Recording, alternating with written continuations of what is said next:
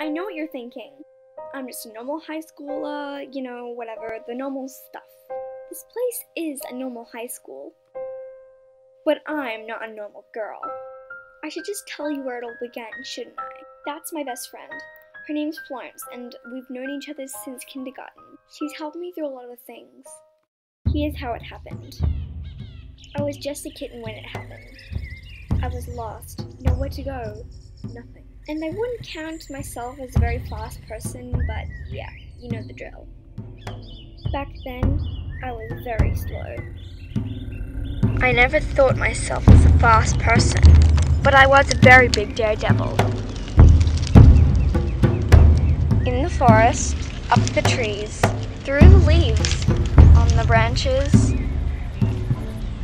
I mean, seriously, a 5-year-old child climbing a flippin' tree. It happened one day when I fell.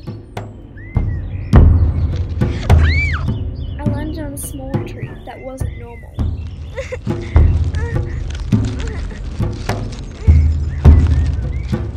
I was feeling a bit hungry anyway. And I knew what I had to do. If I was hungry, then I was hungry. I bit the leaf, and everything changed from that day. Something clicked in me. Something strange. Whatever it was good.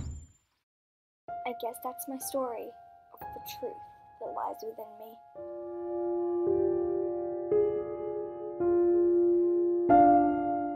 So I guess you know my story of hell and truth.